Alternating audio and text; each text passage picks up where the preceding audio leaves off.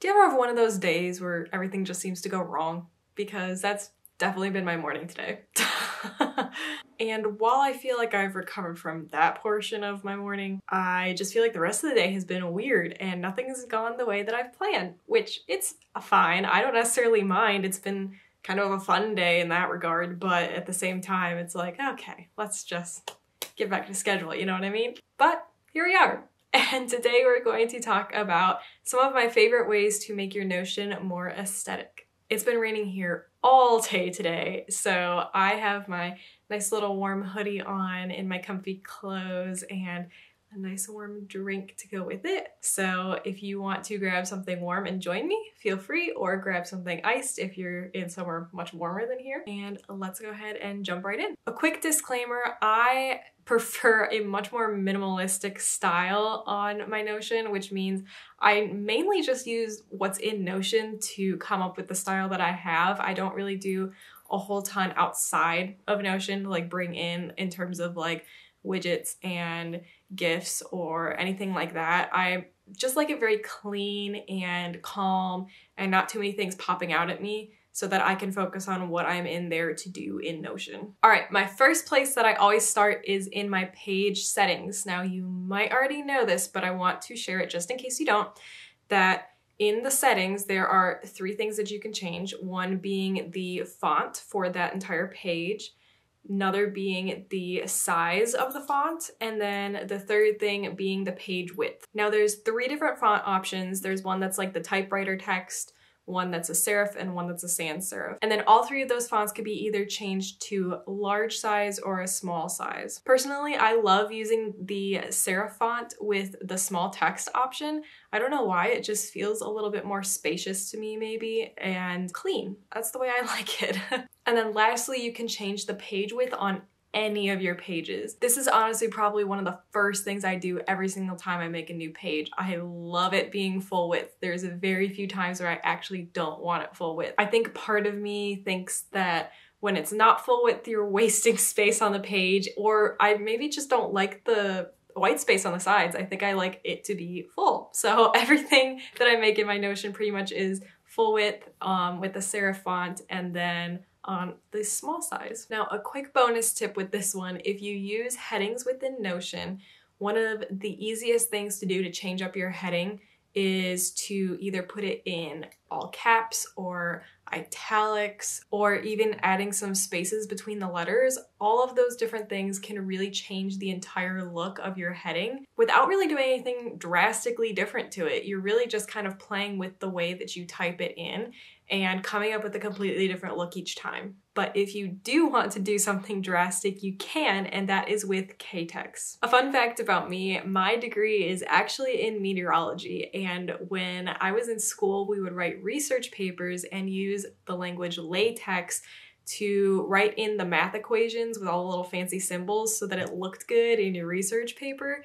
And KaTeX is actually just a sister language to LaTeX, so it's used to write math equations. But because of that, it has a ton of cool symbols and has some fun fonts that you can choose from to incorporate into your Notion page because it works directly in Notion, which is really cool. To add KaTeX to your Notion page, you have a few different options. You can either use an inline equation block, a block equation block, which is essentially a call-out looking version of the inline equation, or you can just surround your KaTeX equation with 2 $signs on each side of that, and it will automatically bring up a KaTeX equation. If you choose to use KaTeX in Notion for heading purposes, the base kind of equation for it would be to do a backslash, then the command that you would want, which would give you the format, and then curly brackets and the word that you want inside of that. There's actually a really cool Notion page that goes through all the different things that you can kind of do for text within Notion using KaTeX, and I encourage you to check that out. I will leave the link in the description so you can see it. but it tells you kind of all the commands that you might want and then all the cool color options that you can use, and just click on whatever it is that you might want to see and it will show you the formula behind it. By using KaTeX, you have so many different options on what colors you want because you can literally use any hex code color that you would like to put into your Notion page, and it really kind of opens the door to coming up with an individual style that you might love for your Notion pages. I use KaTeX very sparingly personally just because I feel like it's kind of a lot of work to get it in there, more so than just like writing a heading, for example. But if there's some place where I do want something a little bit more special to show up, I will put in KaTeX just because I know that it can do some really cool things. There's also another really cool function that I love to use within KaTeX, and that's a divider. And yes, Notion does have a divider itself that's horizontal, which I do encourage you to use. It adds just a little bit of visual space between things and helps you kind of separate things out. I really love to use those myself. But if you want to, with KaTeX, you can make a vertical divider. You can just change this base code that I'm showing right now on the screen to include a different amount of pixels in terms of the width of that line, and or change the color of it to kind of look however you want it to look. The second larger amount of pixels is how long you want that to be. So if you have a page that you want to divide that's super long, you can just add more pixels to that, or if you just want it to be a very short little divider, you can take it way down. I don't know, but I just kind of feel like this divider feels like a little cheat code for Notion, I'm not gonna lie. I don't use this one super often, but when you kind of need a little break between your columns, this is a really great option. Just be aware that if you are using mobile, it's not going to show up in quite the same way, because with the mobile devices, it shows you each block and it goes down like this column, then this column, then that column, right? So what it will do is it'll show you your first column, and then it shows you just like the line until you get to your next column. They're not like next to each other, if that makes sense.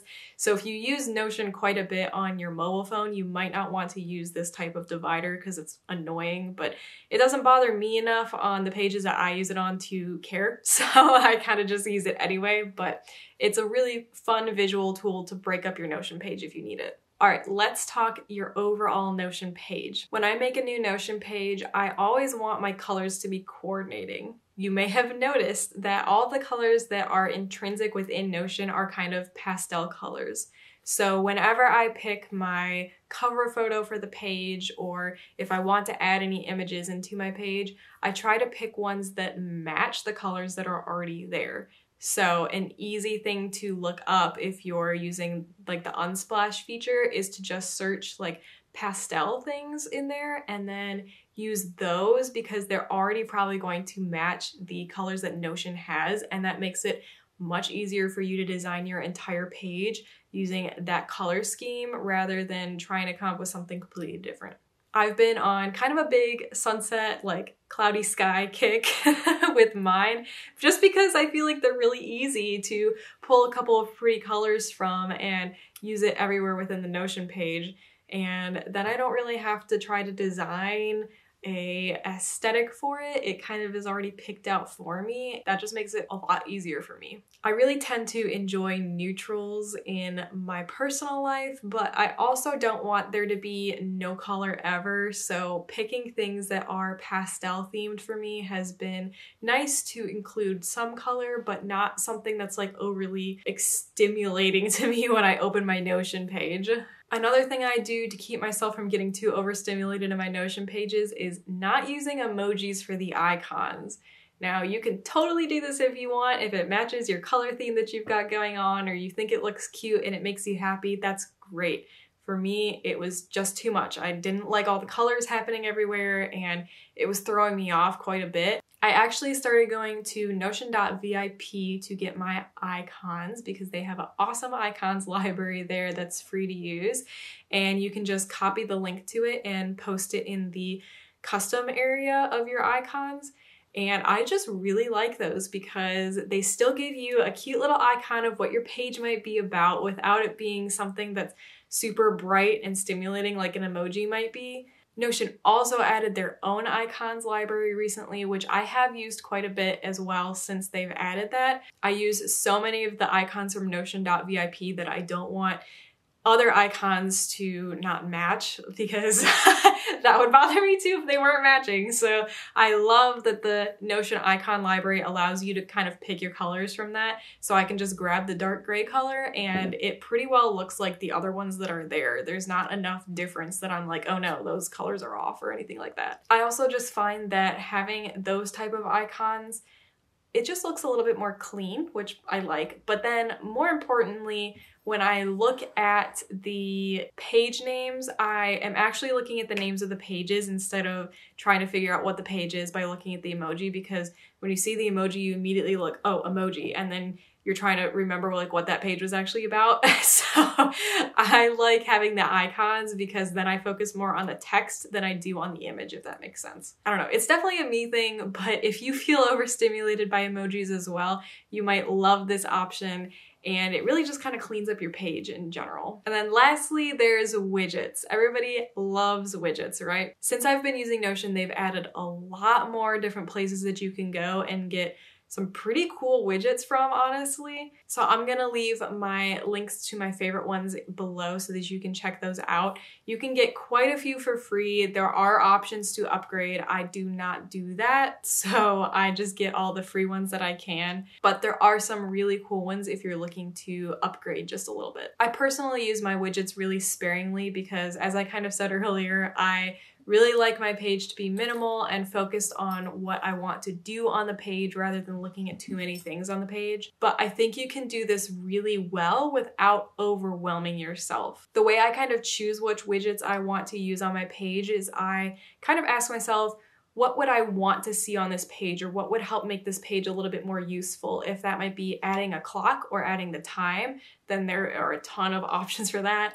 Or if you want to add a calendar to show you the dates, I love doing that one. And I include that one on my goal planning template because that helps me remember what quarter we're in or what month it is. And then I've had my weather one on my dashboard for so long. I love that little thing. I think it's so cute and it's helpful, and I can kind of check in and see, oh, what's the weather going to be? But it's minimalistic enough in the design that I don't feel like I'm getting distracted by looking at it. I can choose to look at it if I want, but it doesn't take away why I came to that page in the first place. If you're having a hard time using Notion, or it just feels too difficult to focus on when you're in there, you might want to ask yourself if you have too many widgets, because that can make a really big difference. Before you focus on anything in terms of aesthetic, make sure you have some functionality behind your Notion page. You can check out my previous video that was all about how I make workflows within Notion that will help guide you through the process of thinking through how to make a Notion page that is functional and works for you, and so that you're able to actually get things done when you open up your Notion. I think there needs to be a balance between fun and functionality within your Notion, and if you don't have the functionality portion of it down yet, you can't really focus on the fun part, because nothing of it's going to be fun if you're not getting done what you actually meant to do when you open up the app in the first place. If you found this video helpful, give it a thumbs up so that I know that it was helpful for you. And let me know in the comments what your favorite tip was. I know it's kind of a simple one, but I think mine is actually the ability to change your page width and to change the font within Notion, because that's just really made me love the pages even more, that I can customize it like that. Don't get me wrong, the original font for Notion is okay, but that serif is just chef's kiss.